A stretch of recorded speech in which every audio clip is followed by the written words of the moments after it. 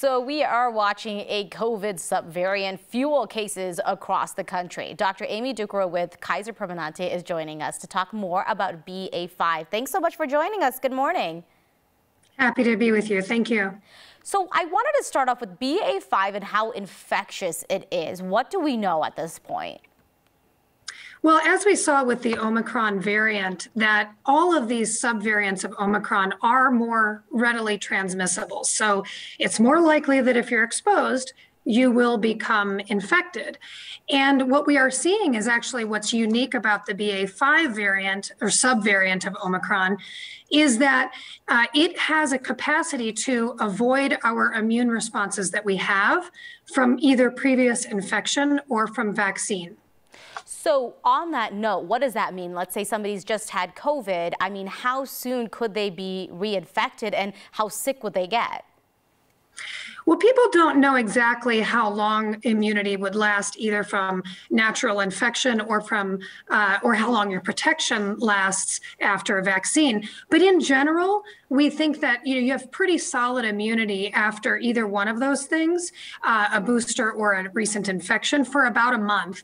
And then as each month that goes on after that, you're more susceptible. What we are seeing, though, is that thankfully, while the infections are quite high right now, and I bet a lot of your listeners can attest to this as we're hearing about friends and family members who hadn't had infection before and are now getting infected, what we are seeing is that although the cases are up, the hospitalizations don't seem to be peaking. And so it is causing a milder illness, which is, we have a lot to be thankful for about that. And so while it's still something would be best to avoid if possible because of other complications that can occur, thankfully at this time, the infections seem to be milder. Now, certainly vaccine protects against that to a large degree and reduces the severity of illness and the risk of hospitalization and death. All right, well, that is very good to hear. I am curious what you're seeing when people are doing at-home tests for this. At what point in their sickness is the test actually coming back positive versus a false negative? Every once in a while, we hear about someone who tested negative initially and then had a retest and they were positive. But generally speaking, people are thought to be contagious for the 1 to 3 days prior to their symptoms beginning.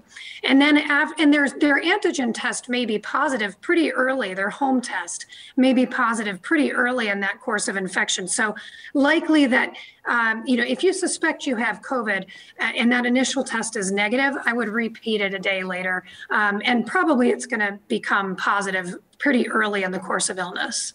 All right. Well, I think that's really good advice, especially like you were saying. I can't tell you how many times I've heard I dodged it for 2.5 years and oh my gosh, I got COVID right now.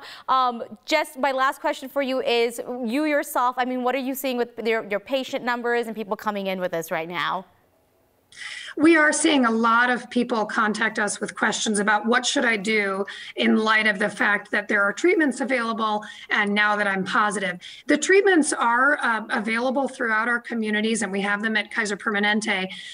They are most beneficial for the older person and the person who has risk factors for severe illness. So certainly, this kind of a thing can be really overwhelming and scary, and we're all tired of it. But remembering that there are basic things we can do to protect ourselves from illness.